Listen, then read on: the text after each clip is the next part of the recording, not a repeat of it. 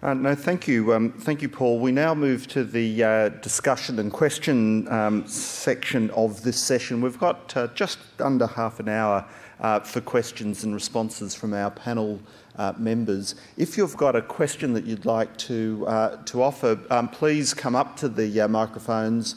We've got them, as I indicated before, located in each of the stairways here. If you come up to the microphone, you can ask your question from there. Just while people are thinking, we've got our first question already. Thank you. My name is Kazim Saeed. I'm with the Pakistan Agricultural Coalition. My question is for Mr. Jammie Penm. Earlier in the morning, we heard about how in Australia, a lot of the reforms that could increase productivity have already taken place, and now a more difficult set of reforms are needed. In your projections to 2050, what kind of assumptions for such reforms have you taken for competing countries? Thank you. Firstly, let me say that this paper we titled "What China Wants" is the third paper of a series that we have produced under a project called "What Asia Wants." So 2 years ago, we looked at the global food demand and so on, and we do have an assumption in terms of global agricultural productivity growth. And in that assumptions, we incorporate the natural resources constraints and so on. In short, world agricultural productivity was around 3% a year, but it has slowed down to 2% a year. So in our modeling, we assume that agricultural productivity growth will continue to slow down in the next 4 decades or so to about 1% a year. Now, certainly, we also have undertaken sensitivity analysis. That is, if there will be another green revolution or something like that that boosts agricultural productivity significantly, then one would imagine the upward pressure on world food prices will be much more less than will otherwise be the case. So prices will be determined by demand and supply, and we do incorporate certain assumptions. But like I said, those are the assumptions which still associated with uncertainties. So of course, that parallel to this process, ABARES has also undertaken study on infrastructure, and we continue doing research on Australian agricultural productivities. So much will be investigated in those type of works. So I think that sort of is a nutshell answers to your question. I hope that I answer your question correctly. Thank you. I might just leave a moment for other questioners to come up to the microphone. While they're coming up, Matt, I noticed... we've got someone... sorry, I couldn't see you there at number 2. Thank you. Rob Brokenshire, Member of Parliament from South Australia. My question is to Paul Morris, and it's to deal with your white paper and the issues around national water initiatives that have been signed off by either COAG or ministerial council meetings in previous years, the integration of that with NRM, Natural Resource Management, and the grants that flow to state governments from the Commonwealth Government, and the unintended consequences of impacts on growing food production now by virtue of serious restrictions on water opportunities. Is your white paper going to be having a look at that issue and issues similar to that do actually impede us from being able to increase food production in a state like South Australia? Yeah, thanks very much for that question.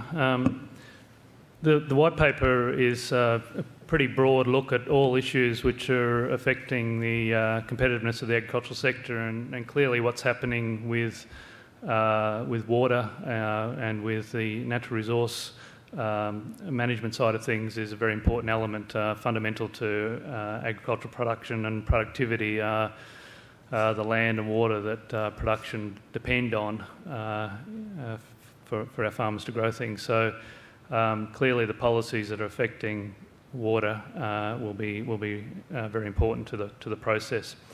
We're very keen, though, to hear the details of what you're talking about in terms of, what some of the problems are that you're facing at the moment. Obviously, there's been quite a lot written about water already, and we'll draw on that material. But any additional thoughts you'd like to add to that during the process, we'd appreciate.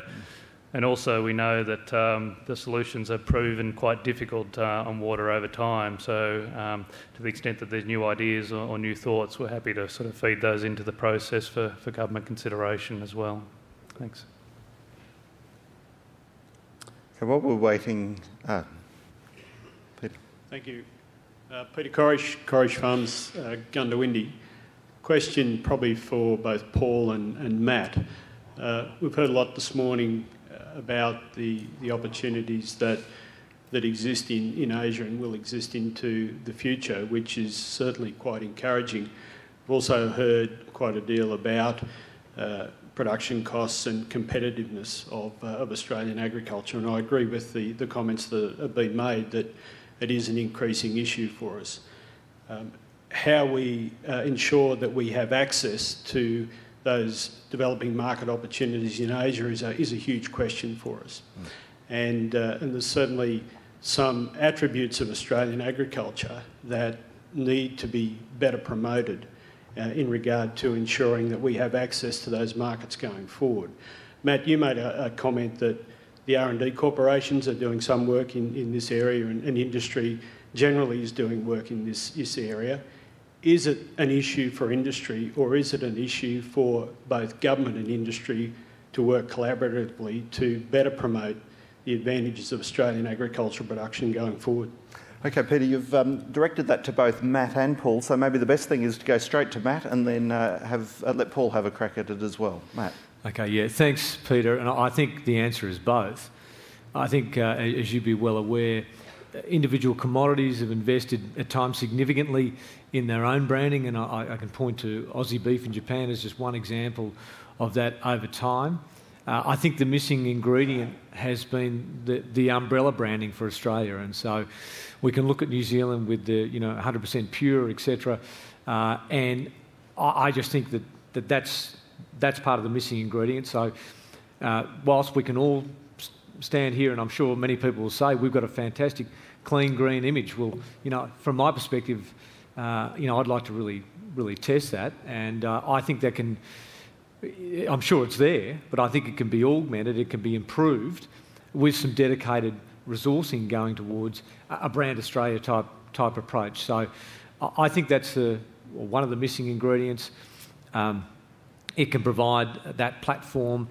Individual commodities don't have to lose their own branding presence, but it can be linked to that overall branding. And I think that will be important. It's not the be-all and end-all, Peter, but I think it'll be an important ingredient if we can continue to push into these markets, gain that access through the free trade agreements, and then with what follows, which will be individual commodities and exporters pushing into those markets. Paul?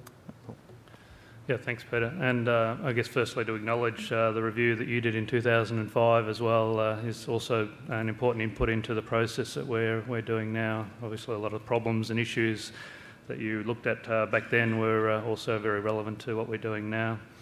In terms of the trade front, certainly it's an issue for both industry and for government. The primary government role is clearly in terms of ensuring that industry has got the opportunity to get into markets in the first place, and we've seen over time that I think a lot of the traditional tariff and quota barriers have lessened. There's still quite a few of them around, and we could do a bit more work in terms of getting those down as much as possible through free trade agreements and maybe through the WTO if we can ever get a landing on that. But I think more importantly, and particularly for Paul and his department, is the technical market access barriers in those overseas markets. And increasingly we're finding as a lot of those developing countries become more developed, they're becoming much more sophisticated with their sanitary and phytosanitary barriers in those markets, and even increasing them over time. And so there's a lot of work to do at the bilateral country-to-country sort of level to try and work on those technical barriers and make sure we've got a set of quarantine conditions in place in those markets that enable our producers to get into the markets. For industry side, at the end of the day, it is up to industry to, if a market is open, then to take advantage of those market opportunities. It can be difficult, obviously, to get into markets, and the government can help to some degree through Austrade and so forth. But ultimately, industry needs to do their homework in those markets. Get the market information that they need to understand what that market wants and what it needs. Interestingly, some of the models that we're seeing, I sort of mentioned a few farm models in my speech, but we're also we met an interesting company in Tasmania when we were down there, who actually grow a huge amount of vegetables, but when I asked them, what the nature of their operation was, they didn't say they were farmers, they said they were marketers. And they're exporting into the mainland of Australia as well as selling domestically in Tasmania, but also exporting to Japan, Korea and a number of other markets through Asia. But because they think of themselves as a marketing company rather than a farming venture, they actually not only supply product from Tasmania, but they also link in with growers in Queensland and WA so that they can supply a continuous supply of carrots and onions into the markets they're supplying in Asia. So they're looking much more to what their buyers want, and what their buyers want is a continuous supply of a particular quality of vegetables to meet their demands. And clearly in most parts of Australia you can't continuously supply a level of that product over the full year. And so by linking in with, they say about 120 growers throughout Tasmania and the rest of Australia, they can actually maintain that continuous supply and operate as a marketing company rather than just as a farm.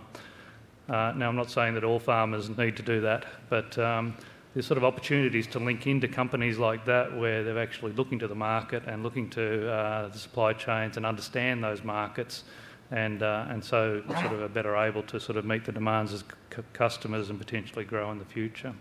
So there's some good examples out there of industry doing the right thing too. Yeah. No, thank you, Paul. Next question from number 5. Thanks. Ross Kingwell from the Australian Export Grains Innovation Centre in the University of Western Australia. I guess a question to Matt and Paul. We've heard from Jammie and others about quite bullish outlook for opportunities in Asia. I wouldn't mind you commenting on our capacity to actually deliver on those opportunities. If you look at our capacity with respect to funding from state governments withdrawing from the agriculture portfolios, limited expenditure capability at the federal government, an urbanised voting community that is increasingly probably estranged from agriculture. So given those sort of impediments to capturing those growth, do you see a buoyant outlook or not? Are you talking about grain specifically or just generally? I think generally. Yeah, okay. Look, I think, as I said before, firstly, well, there's two parts to it. It's our ability to supply, so to produce here, and I talked about the need for continuing the lift in productivity at this end. I know it's one part of the equation, but it is an important one. We've talked about, so what factors are at play there? Well, there's a number. One of those is obviously the access to the natural resource, and that's the ability for that to grow. I think in Australia we all agree it's limited. I'm not saying there's no more opportunity. In fact, when we talk about the Northern Australian white paper, Paul, that's one of the areas we certainly need to look at. Productivity itself, and we've seen some data on that today. Depending on which commodity you're talking about, there's still certainly room for improvement there, and the trend is still upward. But we're going to get to a point where some of these trends will start to bump into each other. So For instance, in grains, if you're talking grains, there's significant opportunity perhaps in the biotechnology area. And then I assume we've got some retailers here today. If we talk to them about changing consumer tastes, how do those two sort of match, and are we able to continue to go down that path? I mean, from a farmer's perspective, by and large, they'll be saying, I hope so. So there's that end. What's our ability to supply? We talked about the other factors at play domestically that I guess are either limiting factors or they mean that how we placed against our international competitiveness. So we talked about wage costs and flexibility as part of that. There is significant opportunity. To some degree, we're limited. We have a limitation in Australia as to how far we can go, but we can certainly grow well and truly beyond what we're doing now. When it comes to competing in those international marketplaces, I guess what's not or less well known is moves from other countries, be they developed and or developing nations, who have access to more natural resources, who have those lower wage cost structures we talked about before, and are quite bullish in the market in terms of the way they're marketing their product. So that's what I said before along the lines of it won't just fall in our laps. We need a concerted effort in order to eke out those opportunities as they start to grow in those countries. So there's two sides to the equation. The outlook is certainly there. There's some buoyancy there, I believe. But we do need to overcome some of the issues we're facing domestically and be able to compete effectively in those international marketplaces. Paul. And Paul? Thanks. Look, I think there's enormous physical potential in Australia to dramatically increase production. It might seem like there's a lot of constraints, but there's lots of opportunities to take advantage of new technology and to increase intensification of agriculture in Australia to increase production. The real issue, though, I think, is whether it's worthwhile doing it or not, and that comes to the economics of it, and whether you're going to get the returns that actually justify either the increased intensification or the expansion into new areas or the investment in infrastructure and so forth. Ultimately, if you want to expand production, there's three ways you can do it. One is you increase the use of inputs, which is effectively the intensification. The second way is to try and improve your productivity, so for the same level of inputs or less inputs, you produce more. And then thirdly, by expanding your production into new areas. Intensification of production is only justified if you have a sort of a growing market and prices which justify that level of additional expenditure on the inputs, and a yield coming from that intensification that justifies that investment.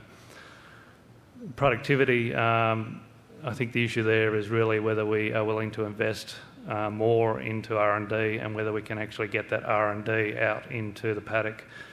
We're hearing quite a lot from our consultations around problems with extension, and we all know the story about state governments and others sort of backing away from extension over time, and the private sector perhaps either not having picked up the ball on that or farmers not willing to pay for the services that they got from state governments for free in the past.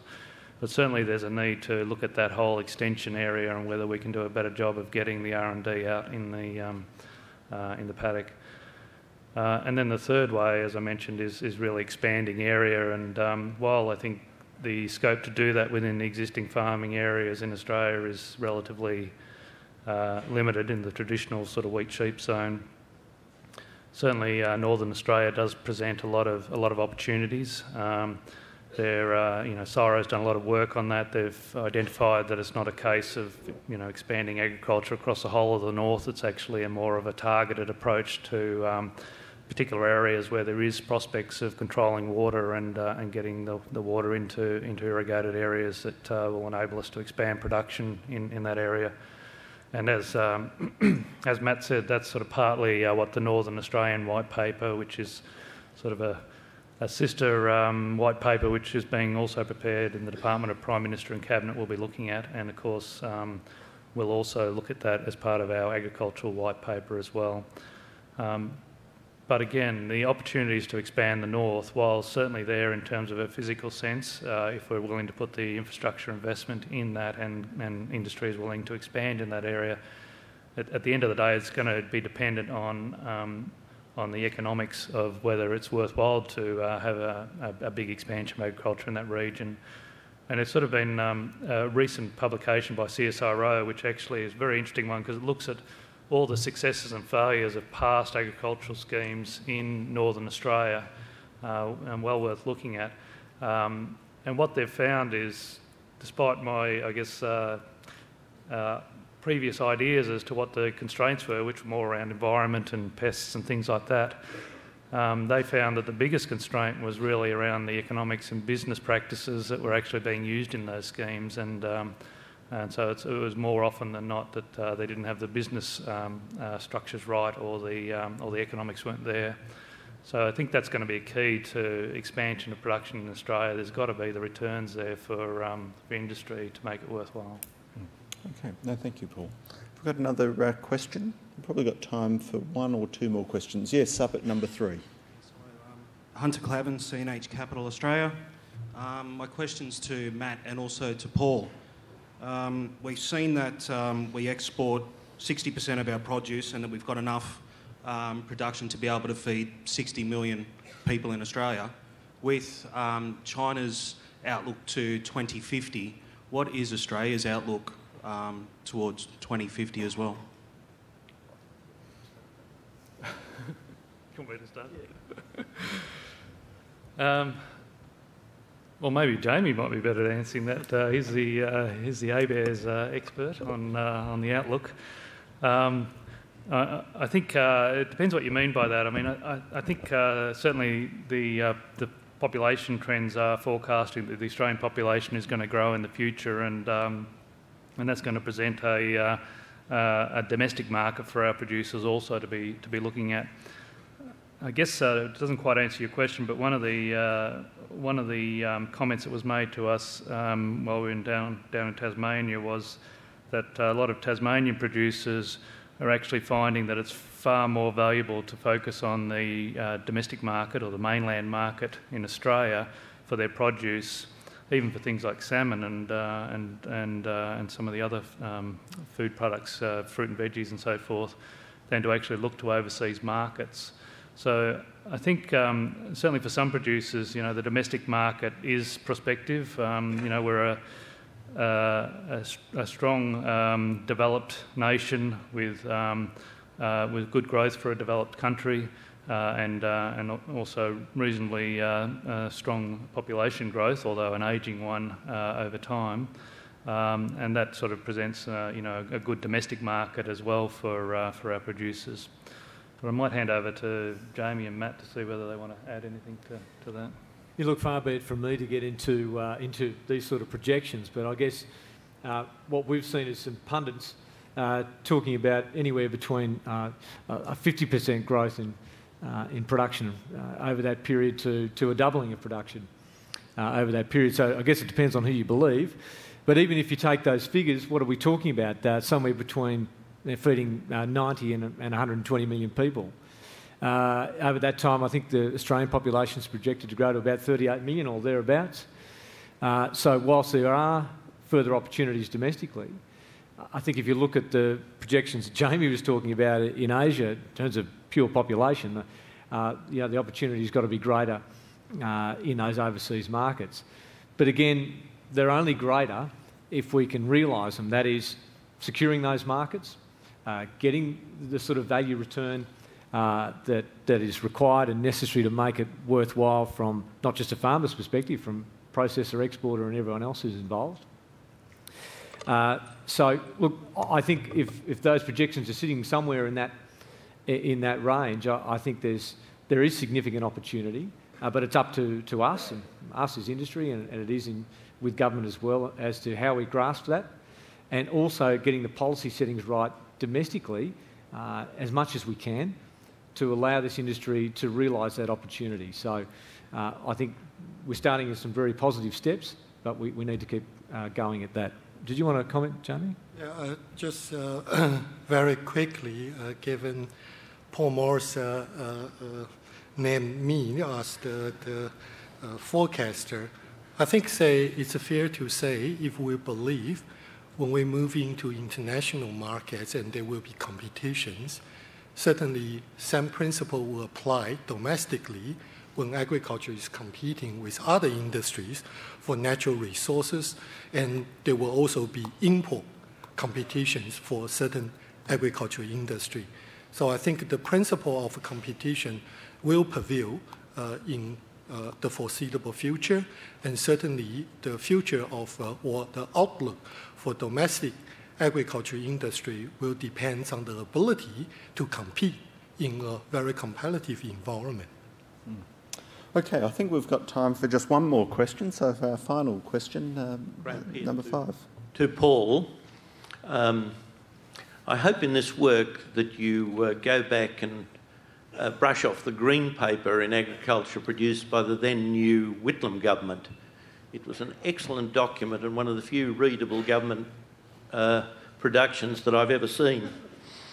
The other thing, I'm very glad to see that ABARES has discovered share farming as a system that exists. Success in agriculture relies very much on patient capital with a fair bit of hurt money in by the people who run it. Brains helps. If you're going to look at systems that survive in the management of agricultural land, it would be very interesting if you looked in some depth about which ones have survived and produced good results. You must remember that the Jews were share farming for the Egyptians 3,000 years ago, and due to poor labour relations, they all left. Okay, I'm not sure who's going to take that on. Paul, you'll take that on first? Yeah, I think Graham pointed it to me. Unfortunately, Graham, I wasn't working in the area in 1970 or in 3000 BC, but glad to hear you were. So I'll take your advice on that.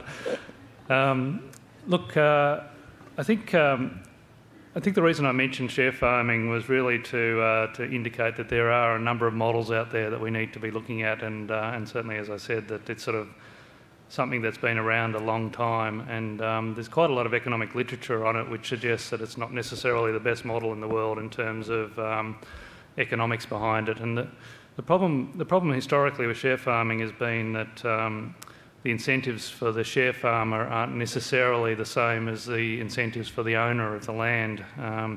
The owner of the land is often looking to the long-term benefit from capital growth and productivity of that land, whereas a share farmer is often more interested in mining the land for to get a short-term profit and get his returns. And so there can be a bit of a conflict in terms of the incentives that are faced by individuals involved in those sort of models. And so in going forward and sort of suggesting that, we need to look at new models, we also need to recognise the lessons from the past in terms of why some of those models, which were quite popular in the 70s and other periods, perhaps 3,000 years ago, I don't know, are actually sort of faded away in terms of their popularity. And in talking with sort of people around some of these alternate models, there are sort of different ways of approaching them that actually perhaps aren't necessarily a share farming type model, but actually do result in the land continuing to be owned by a family farmer, but perhaps being farmed by a number of other people through either setting up joint venture companies or through leasing arrangements and things like that. And one particular example we came across was where a farmer was getting a little older, and he wasn't sort of wanting to farm anymore, but he wanted to retain the farm in the family. And he actually set up a joint venture company with two brothers who didn't have the capital to enter into farming but wanted to go into farming. And so by setting up this joint venture arrangement where one of the, as it happens, brother ended up doing the farming on the basis of a commercial lease arrangement or commercial contract arrangement he was paid on the basis of. the person who owned the land, the farmer, was paid a commercial rate for the leasing of the land, and then the three of them shared the costs 3 ways, and then they shared the profit 3 ways. And so it was sort of a model that spread the risk a little bit away from the individual landowner to other people. It provided sort of new input and new capital into the farm, enabled them to operate a bigger land area because they've expanded and leased other land now and taken on other land. And it also enabled new entrants to come into farming, young farmers who wouldn't otherwise have been able to enter farming. So I'm not saying that one particular model is right for everyone, but there are sort of a number of models out there I think that are well worth looking at, Graham, both for the future and looking at whether there's sort of opportunities to perhaps bring in more business type arrangements into the traditional model of farming, but still retaining sort of the family ownership structure, which I think is so important to the culture and traditions in farming. Okay, thank you, Paul. I think that now takes us a little over time, so it's probably the right time for us to conclude this session. At the beginning, I said that with such a broad topic, I was fearful that our speakers this morning would be under real pressure and you might have been able to see sweat from their brows. I was sitting very close. I saw no sweat whatsoever from any of our three speakers. I think you handled a big topic in a very, very informative way, and I'd like everyone here to join me in thanking our panellists for their presentation this morning and this afternoon. It's now, of course, on to lunch. A number of panel sessions this afternoon, but I'm sure everyone's looking forward to getting out and having a bite of lunch. Thank you.